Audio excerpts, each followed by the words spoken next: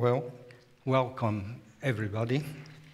I will be speaking about our project we have been working on for the last 30 years, called Video in the Villages. When I started this project, I will be showing some slides to give you the context.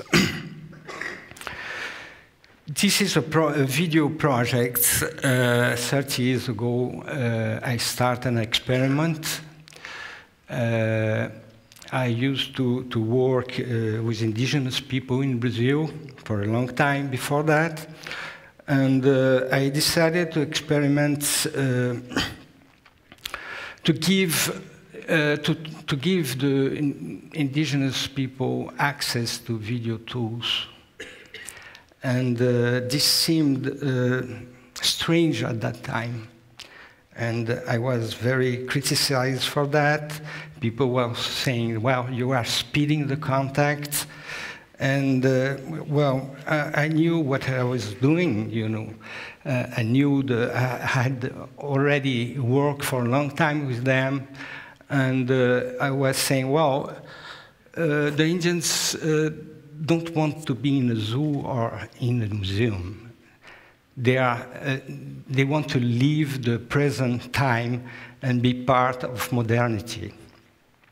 So what happened? The procedure was that they invited me to a ceremony, and I started shooting them and showing, shooting and showing. So when they realized how we produce images, they got very excited, and my camera was an open camera. They had to decide what to shoot, and they got so enthusiastic that they went into a catharsis, starting reacting the things they have abandoned, such as the piercing ceremony, the nose and lip piercing ceremony that they had abandoned for 20 years. But with this excitement, with the possibility of the image. So they start the ceremony, they pierced 30 young boys, and I was shooting the first 3. I said, no, it's okay. And they said, no, don't stop. You are going to shoot everyone, because they all want to see their image on the TV. And so I realized that this could be really something to stimulate and these communities to, well, the thing is that I've shot the ceremony and they watched it, and they seemed very disappointed with themselves because their auto-image didn't correspond with the image they have seen in the TV. And so they started to criticize themselves, and they invited me to a second ceremony, and this time it was really perfect. So that was the experiment, and I realized this was a powerful tool to work with them. So I went to several different groups, different cultures with groups I had been working before on land demarcation and other stuff, and especially in communities with visionary leaders with a cultural resistant discourse, and then they would say, well, that's precisely the tool we need right now.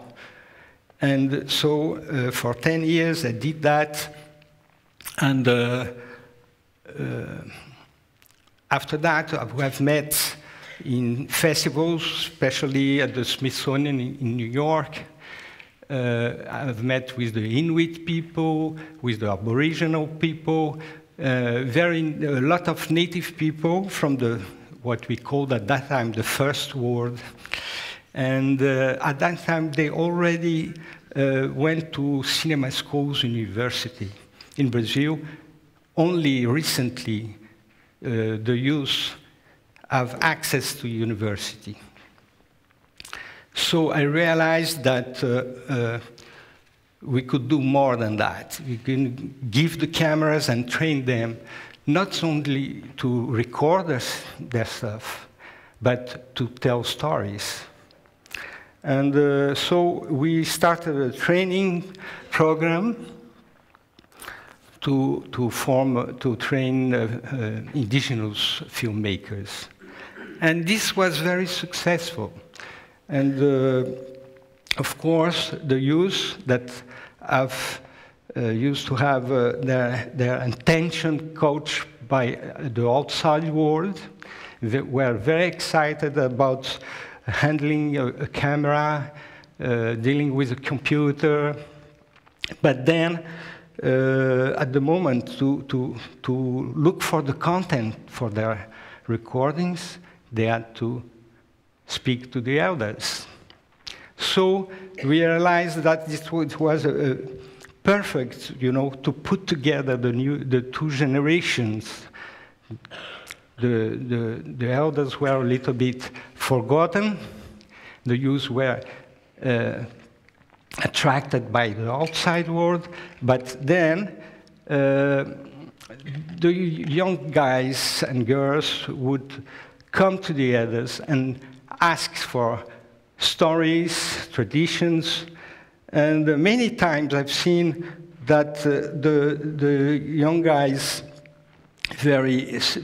were very surprised by what the elders would say, and sometimes upset and telling them, "Wow, you never told me those things." And the other elders would say, "You never asked for that." So this was, for a certain time, the project was more focused on the internal processes to put the young and the elders together in the filming process. But when we started the training, the workshops, the films that immediately came out of these workshops were fantastic. And any kind of public would see a new look about indigenous, on indigenous world.